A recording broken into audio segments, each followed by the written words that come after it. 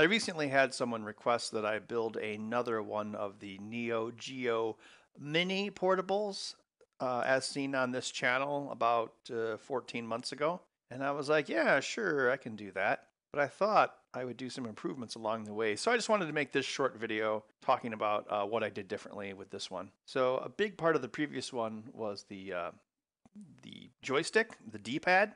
Now, famously, as Metal Jesus Rocks complained about, the Neo Geo Mini has an analog stick, something like you might see in a modern game controller, and I'm sure they just did that because it's simple. You know, I had an improved version in my first one of these, but I wanted to make it even more improved. So I'm starting with a 1/8 inch ball bearing, and what I wanted to do was, basically use side actuated tack switches. I had some left over from that recent Atari project. So I designed some stuff around it. Like I called this my super stick. And then right at the bottom is the ball bearing. So that's actually what it pivots on. But if you look up here, you'll see these little cups, like these little arms. And the reason I'm doing that is because I'm actually going to have springs inset in those. So if this is the PCB, like this, see how there's like a little gap there? So there will actually be small springs between the circuit board and these cups, pushing the joystick in all four directions to help keep it centered. So you're not just relying on the throwback action of the switch itself like the previous version of this. So then we have this upper cap. Now what this does is it basically holds the springs in place. So see how it's got the empty spot. So the spring actually presses against the PCB, but this also guides it forward. And if you look at it from the side view, you'll see there is also a gap there, and that's so the main joystick assembly can rotate. And then below that, we have lower cap, which just mates with that. And the lower cap also is the resting point for the ball bearing, which does subtract into it a little bit. And then finally, this is assembled by driving screws through the front of the PCB and then through both layers. So it'll be a little tricky to assemble, especially without having springs go flying everywhere, but I think it'll work out pretty well. Something else I've done is to expose the mini HDMI port right there and have nicer speaker grills. Before I just had holes in the 3D print, but now I'm actually going to inset some plastic. And on the top here, we have a power switch and then the Player 2 USB-C port. Of course, you got to inset SNK on the back. That'll look pretty cool. And here's the other speaker. And then at the bottom, we have the charging port and the headphone jack port. So unlike the first Neo Geo Mini Portable that I made, this one is going to have a custom circuit board built for it. I'll just get it through Park. You have your basically analog to digital conversion here for the joystick, because remember, it was a analog potentiometer stick like any normal game console.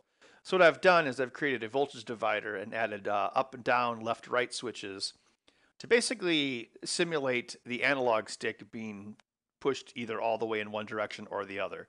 So it's still being sensed as an analog value by the motherboard. It just doesn't know that it's being triggered digitally. We have our charge port here. And then I broke out the headphone jack into a port so we can rewire that pretty easily. And then there was a header, like a 0.075 inch pitch header, I think it was, on the Neo Geo motherboard. So I just got the pin out of that. I created a part in Eagle so I can connect things to it. Then we have select start and then A, B, C, D.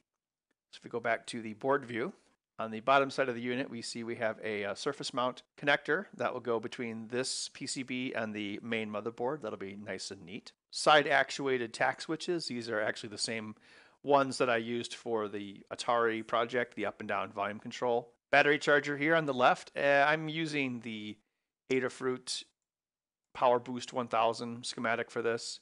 It's pretty easy to use. You basically have a battery charger and then a boost. So this will charge your battery properly, the LiPo battery. And then since LiPo is 3.7 to 4.2 volts, this part will actually boost it to 5 volts. You can use it with most devices. And I also created a part for the surface mount inline headphone jack. So I'll just desolder this from the Neo Geo motherboard and place it onto my motherboard. So all I have to do is connect 4 wires between the Neo Geo motherboard to this board, and then we'll have our audio pass-through working. Here's 5 volts going back to the Neo Geo. And finally, the power switch, which simply enables the 5 volt boost circuit. Oh, and of course, green and red charge indicators. USB Mini, because it's my favorite. It's the most mechanically sound. Here's the original drawing in Adobe Illustrator. I'm going to keep most of these aspects, although, yes, these side-mounted mini snap action switches obviously have been replaced with something a little simpler. And right here I have the representation of the PCB, so I basically keep track of it on this side and in Eagle as well. And then right here I just have, left a space about 0.75 by 0.75 inch square. This will be the joystick frame that I already showed you. Yeah, so it's pretty much the same thing. I just need to make sure that, there's enough tilt for the joystick. So you need to make sure that it actuates the switch before it runs out of room to move. See how you could have an impact there.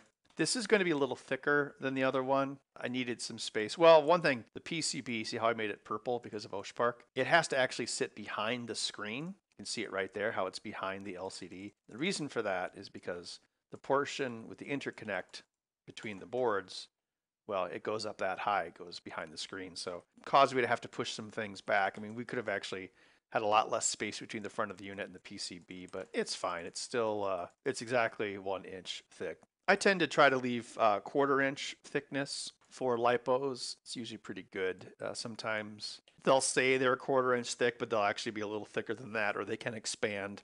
So yeah, and I'm going to cut this out of black and gold plastic. That's what the person requested, and I have to admit it does actually look pretty cool. I mean, I made the original one red, so it looked like, a Neo Geo cabinet, at least the early cabinets, but yeah, black and gold does look a lot cooler. All right, well, that's basically, the design changes I made for the new unit. So I'm going to get it assembled and show you what's inside.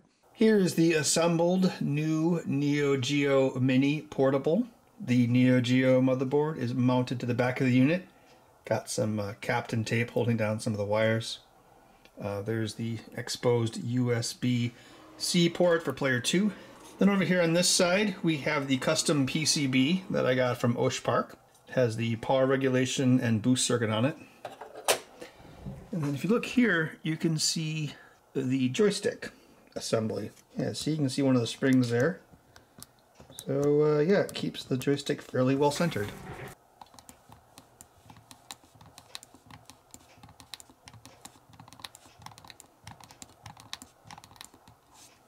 Yeah, not too much connecting the two halves. We have battery power coming in, then we have 5 volts going back to the Neo Geo.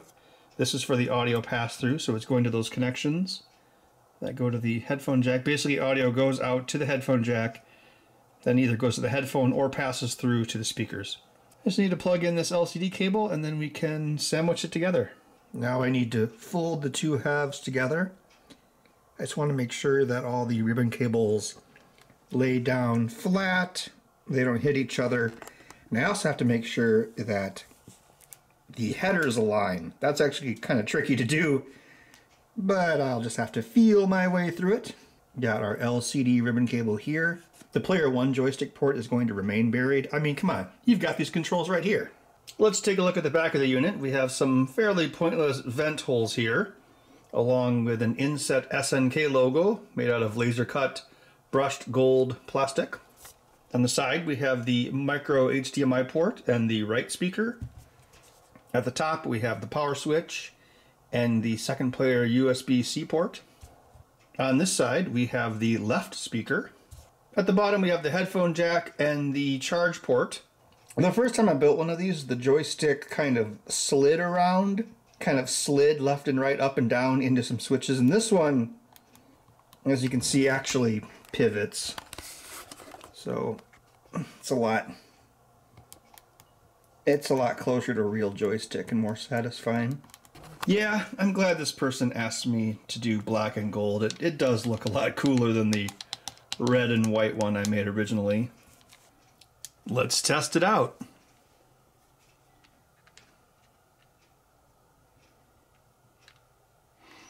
'40-year anniversary of SNK, and oh my gosh, the Neo Geo itself is now 30 years old. Came out in the spring of 1990.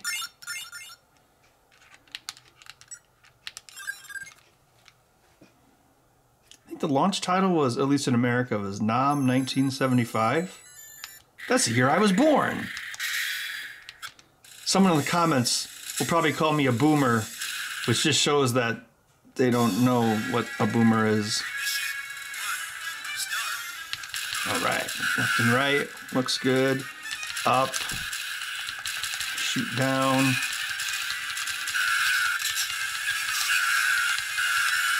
One thing I really like about Metal Slug is that you only die if something happens to you. So like touching an enemy doesn't kill you, but if the enemy shoots you or gets you with a knife, then that does kill you. I always like that in games, like a motivated death, I guess you could call it. Let's get this guy. Now we should be able to beat this stage without dying, and that's a way for me to judge if the controls are working well.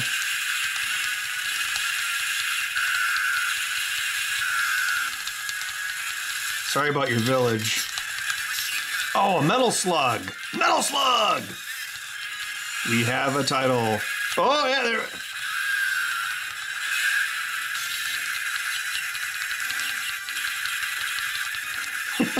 And this is obviously emulated, but I guess they choose to emulate the slowdown as well.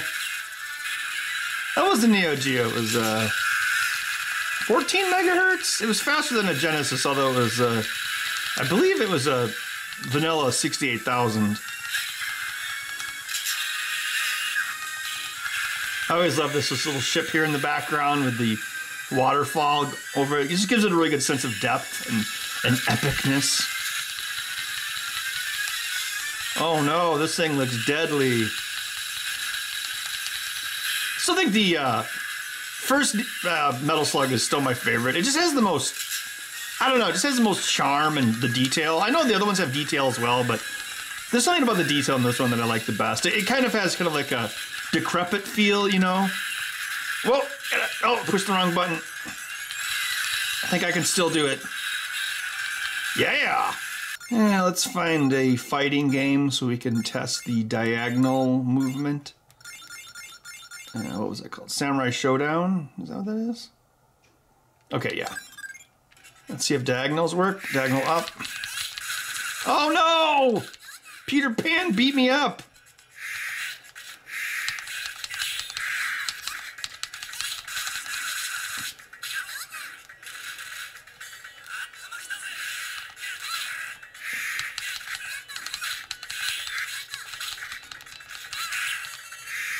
Oh man, get my butt kicked. Yeah, it looks like the diagonals work. That's the main thing I'm worried about. Yeah, this former analog stick that's been made digital works pretty well. The speakers on the side give us really good stereo separation. One thing that people don't realize is that a lot of arcade machines were mono. And actually Neo Geo was one of the first mainstream stereo games. Now, they got some nice faux shadows going on. I don't believe the Neo Geo has transparency. No, it doesn't. A power-up item appears. Oh, thanks. It seems like all the directional movements are pretty smooth.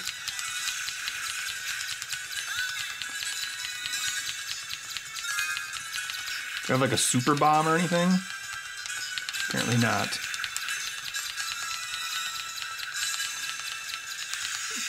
Oh, I am dead.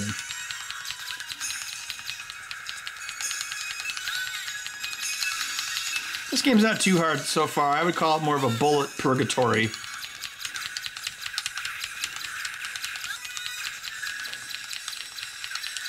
Yeah, nice circular movement. That's good.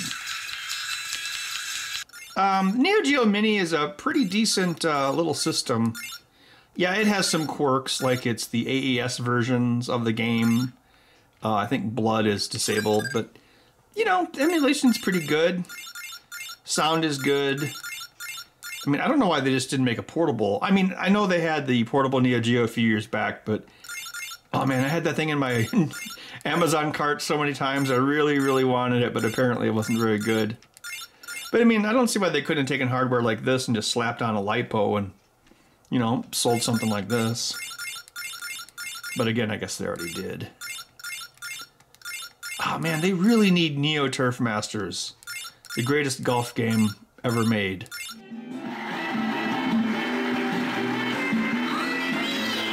Alright, well there you go. It's the slightly revised model of the Ben Heck Neo Geo Mini Portable.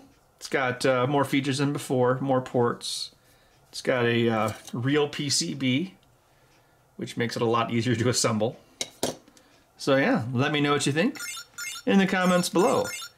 And let me know if there's any other modern mini systems that you'd like to see me mod, make portable, just modify in general. See you next time.